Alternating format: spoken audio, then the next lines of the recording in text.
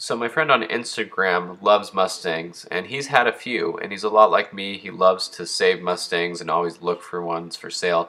He found this 2004 Ford Mustang SVT Cobra that was for sale. It was about 1,600 miles of a trip to go get the car, and this is a clean title car that had been parted out, and he went and saved this car, and he's very excited to put it back on the road. Yeah, it will take some time and it will immediately take money to start the project, but if you think about what he can have in the end, it's a lot to think about. This is a beautiful looking Cobra, and this is an example of what this car is.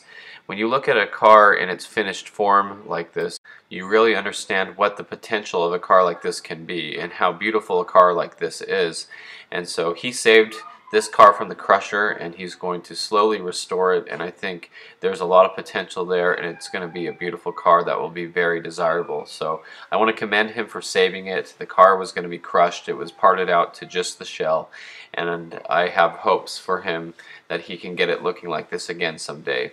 So I just wanted to share this quick video and get that out there, because a lot of my videos are about people parting these cars out and what a shame it is, and now here is a good example of someone who's saving one of these cars, which I also have videos about saving cars on the channel a lot, and I think this is a great example of that. So just wanted to share this with everybody. Time will tell how long this will take, and he might be able to buy some other donor cars that have been wrecked in the front or the back or the side and start getting good parts off of them.